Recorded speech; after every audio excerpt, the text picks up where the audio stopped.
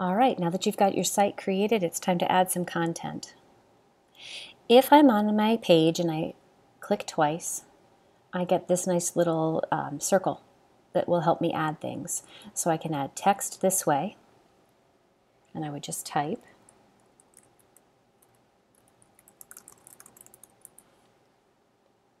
I can change the style of text right here, the alignment. I can link that out to something else.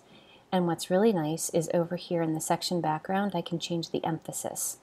These bands come in very handy if you've got a lot going on a page and you want to separate out categories. So again, I can click here and add anything from Google Drive, add images. Images are nice because you can drag them from your desktop and drop them right in here. Or I can come over to the Insert button. We'll look at layouts a little later. That's a newer feature. But here are some things that I can add to my site. I can put a YouTube video in here to play live. So if you're doing any sort of flipping the classroom, this is one helpful tool. And basically anything from Google Drive can go in here. So anything you can link to on the internet or put in your Google Drive can show up here. If you have documents that you have created in Google Drive, it's really simple to move them over to your website, but there is something you need to take a look at first. By default, everything that I create in my Google Drive belongs to me. It's not shared out. It's private. If I want something to go on my website, I have to specifically say that's okay. You wouldn't want your Google Drive viewable to the world anyway. So I'm going to find a document that I feel is okay. I want this on my website. Now this one you can tell is shared already, but what I would do is select my document, come on up to the share button, and I need to come to advanced. By default, this will say it's off, shared only to specific people that I would designate. What I need to say, it's okay on, public on the web, and save it. So for anything to make it from my Google Drive into my website and to be viewable, I need to change the permission first. So again, that was selecting whatever document I want on there, coming to the Person Plus, Advanced, and I'm looking at who has access, and I want to make sure it says public on the web. If you don't do this, what's going to happen is students will be able to get to your website, and then they will see where the Google Slides are, and it will say you need to ask for permission. It's one extra step, but once you do it a few times, it's not so bad. So let's move some things over from Google Drive. So I want to insert from my Google Drive,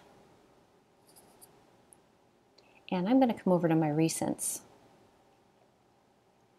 This is one slide presentation that I know I changed the permission on, so it's public on the web. I'm going to click it twice and it goes in.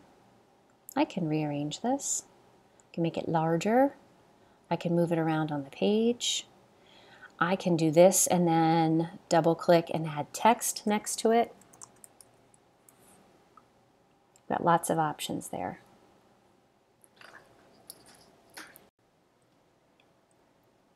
To add images to my site, I can come over here to Insert Images and either select something that's already on my Google Drive or upload something.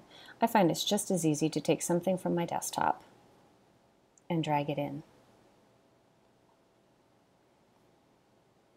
I can resize this, but notice it kind of cuts off part of the image. I can come up here and uncrop it. I can move that image around. And I can make that image link to something else. So especially on sites with younger kiddos, you might have an image that links out and you would paste in the website that you want it to link to right here. I can put YouTube videos in here by clicking here. If I know the address of the YouTube video, I can put it in here, or I can just search for what I'm looking for. And when I find what I like, I can say select, and again I can resize this just like I can images, and I can put it anywhere I want to on the page. Lots more things you can add, but let's take a look at what if you created something in Microsoft Word and you wanted to put it on this site. Remember that everything that goes in this site must live in Google Drive first. So what I would do is come into my Google Drive,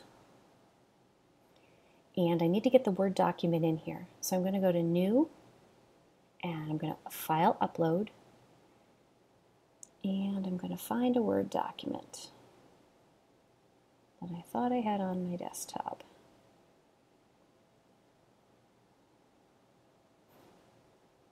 So you'll see it's uploading. I'm going to go to it, and I'm going to tell it to open with Google Docs.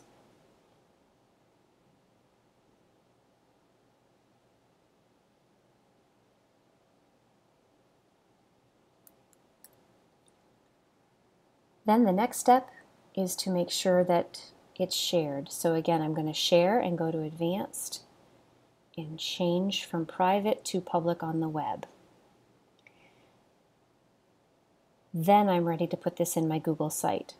That might seem like an extra step, and it is. It's one reason why I tend to stay right within Google Drive to create my stuff, just because it's easier for me to move it over to a Google site.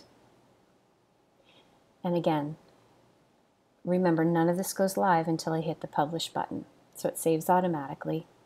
If I want to see what this looks like, I can click on Preview. And down here, this is what it looks like on a larger screen, on a tablet, and on a phone. And let's say my site is created and I want to share it with parents. How do I get the link to this site? Well, I can come here to Publish Options, and I can view the published site. This is the web address. Yep, it's long. So what I'm going to do is, rather than give that out, I'm going to go to the site tinyurl.com,